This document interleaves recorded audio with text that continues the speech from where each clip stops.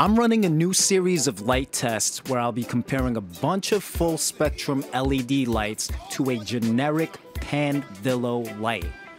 I got this light off of Amazon after Meanwell recommended it, and despite being a generic, this light has verified LM301B diodes and 2 Meanwell drivers. I think that makes it a good reference point to test the quality of name brands that should technically be better.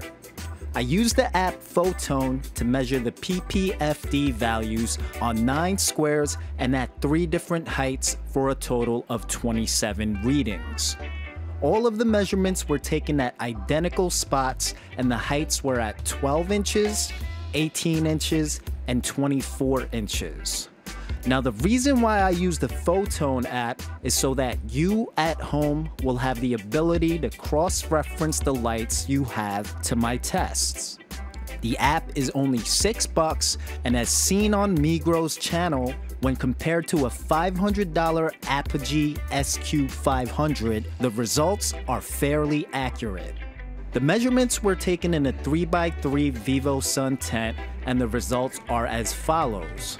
At 12 inches, it's a staggering 1764 Ppfd, which is extremely high and higher than I expected, despite the provided Ppfd map claiming 700 more.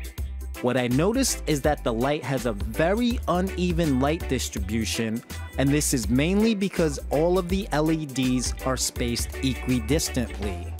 The body of this light feels solid, and the 2 drivers are secured on really well. The front of the light has 3 bump outs, which can be used to balance the light on flat surfaces. I counted and verified 952 LEDs, that's 56 infrared, 448 cool white, and 448 warm white, giving this light a full spectrum. I like the fact that the dial is on a tethered remote, so it's much easier to tweak without being in awkward positions to turn.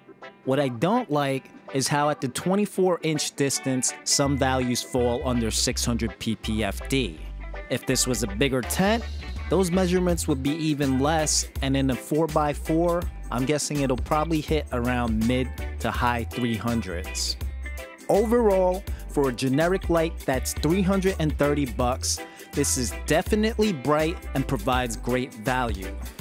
If you do end up getting this light, make sure you get a 4-pack of rope clip hangers because the provided hardware was extremely cheap, and this is what happened when I tried to hang